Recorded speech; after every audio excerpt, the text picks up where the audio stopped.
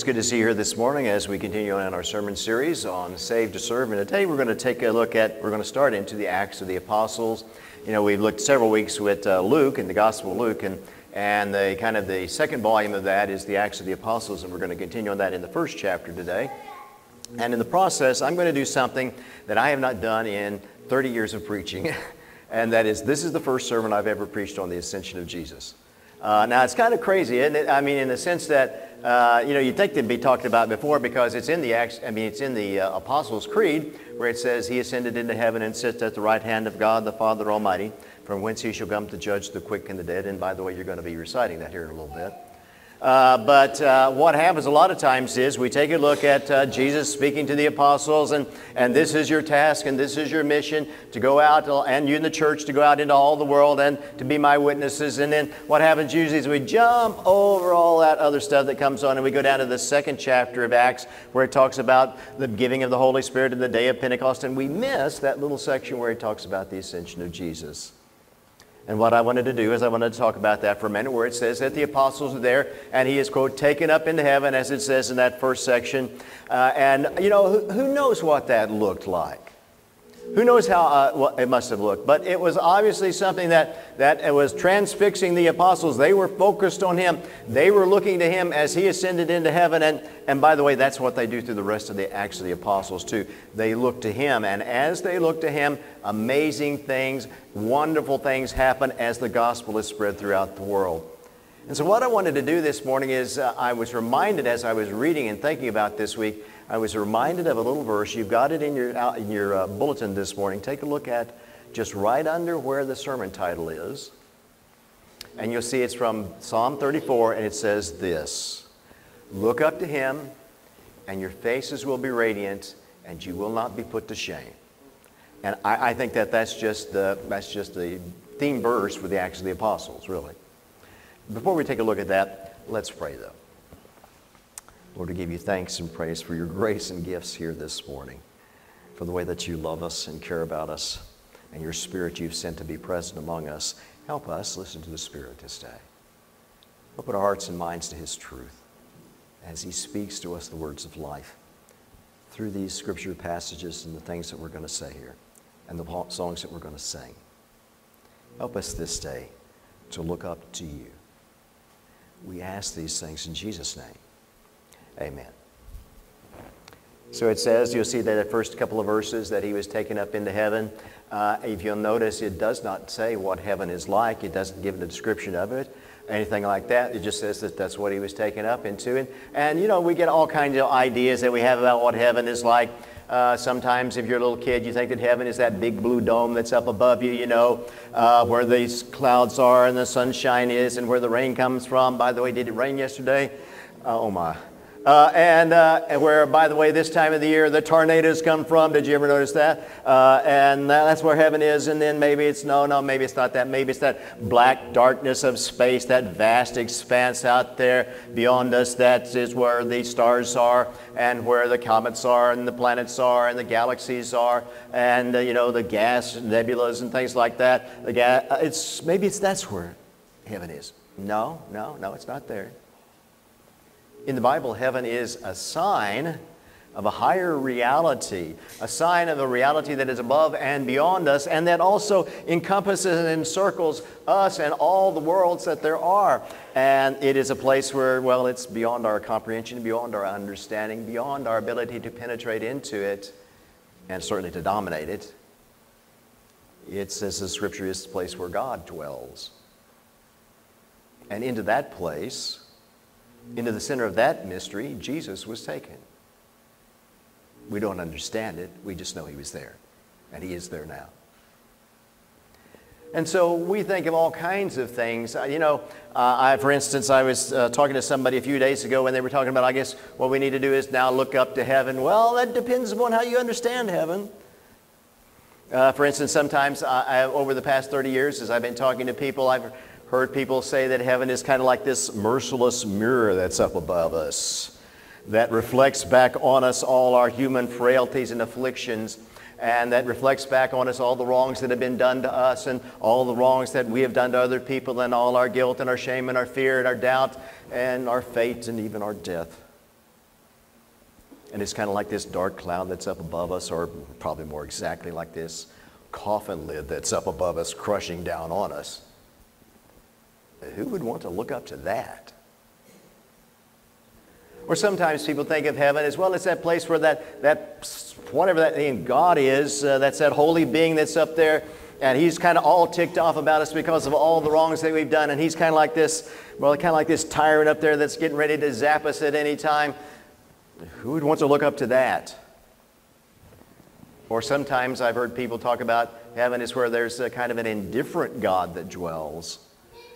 One that built this creation and created it and then kind of wound it up and then let it sit there, and it's kind of running down over the years, and he's up there somewhere and he's sitting under a shade tree sipping a cool drink, taking it easy while he doesn't really care what goes on down here. Who would want to look up to that? Who's in heaven? Jesus. He's ascended into heaven. And who's Jesus? Well, he is the one who gave himself for us. He is the incarnate Son of God. He is the man in whom the love of God was at work. He is the one who suffered for us, taking upon us our doubts and our fears and our shames and our problems and our fate and even our death, so that evil would not be a dark cloud that's over us, but would be something that's under our feet as we look to him. That's who's there. And how do we look to him? Well, we look to him when we let him be who he is in heaven.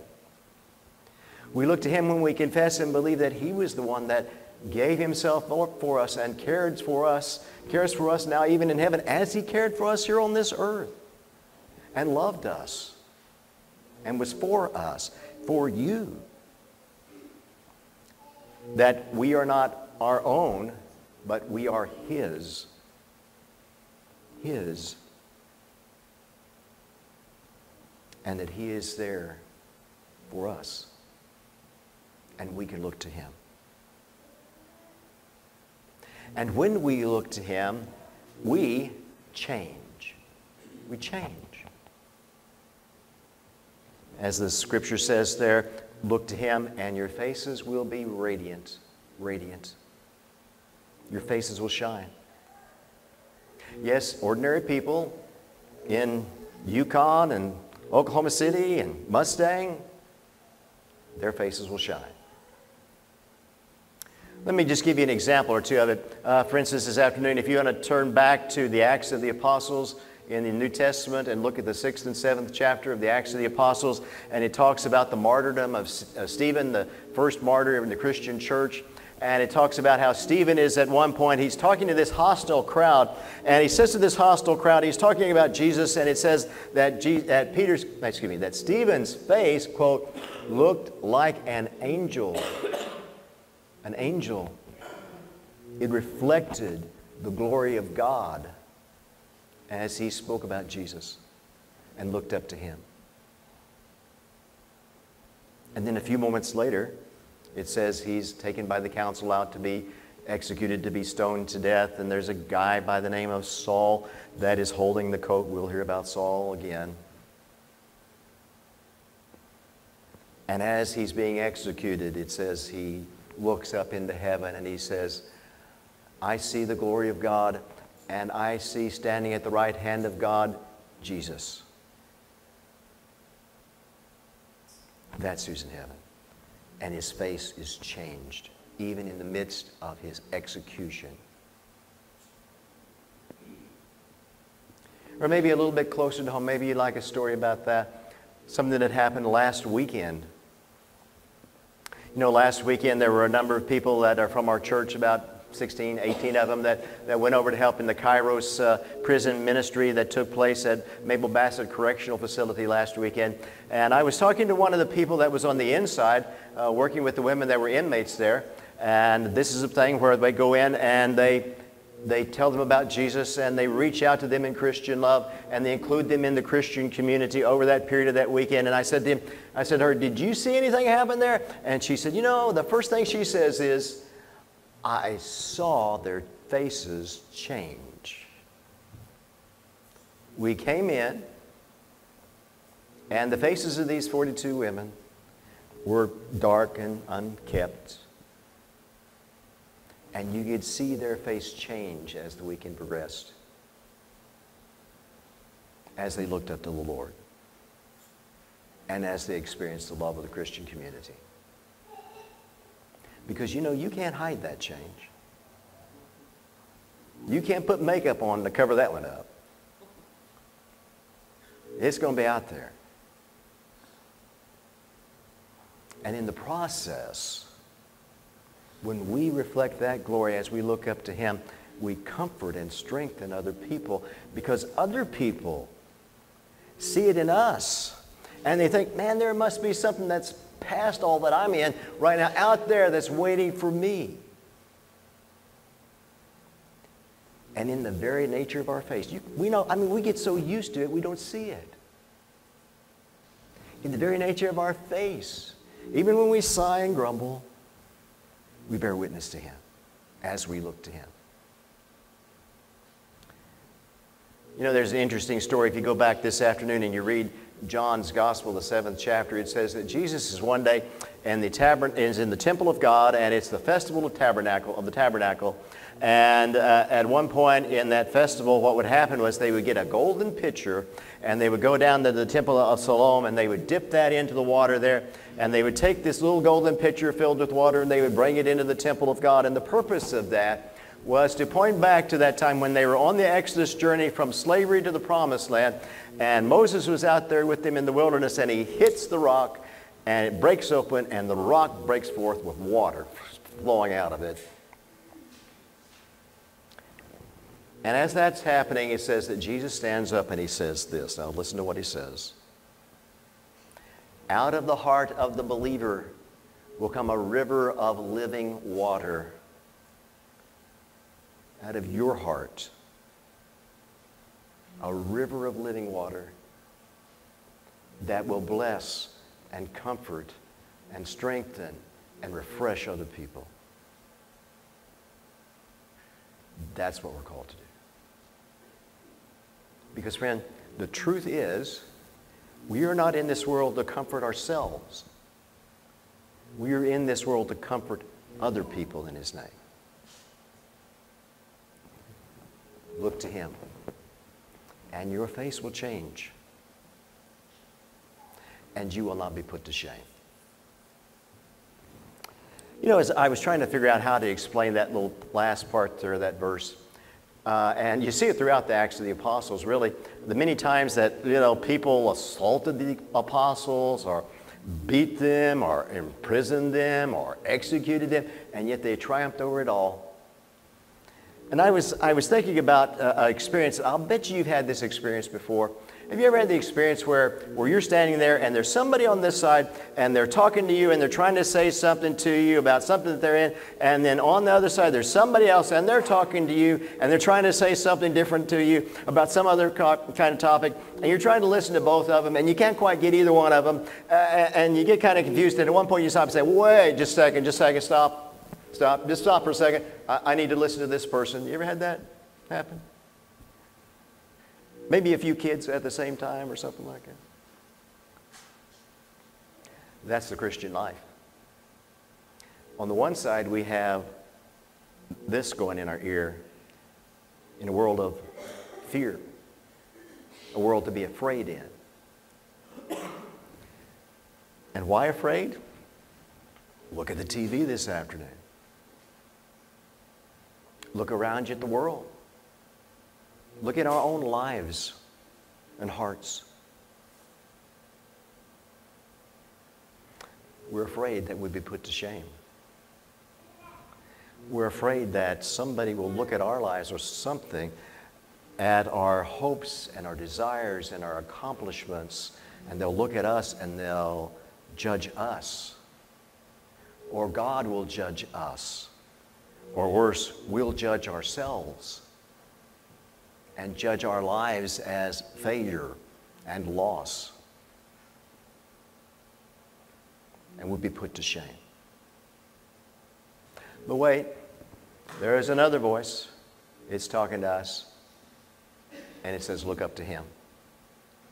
Look up to Him. And when we look up to Him, we remember that it is He who has redeemed us. It is He who preserves us in the Christian life. It is He who sends the Holy Spirit to comfort and strengthen us. And because of Him, when we look to the Father, we will never be put to shame. Never.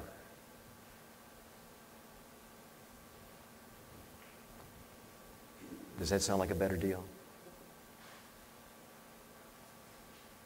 Now I want to talk over just a second in conclusion about that little verse that I had read from 2 Corinthians. It's worth reading a time or two. Because it says when we look up to Him, there's something that's going to happen. We'll be transformed. We'll be transformed into the same image, that is, into the image of Him. From one glory to another. And that will happen in your life. And that will be done by the Holy Spirit. So that you, when you look up to Him, you will radiate His glory. And you will never be put to shame. Let's pray together.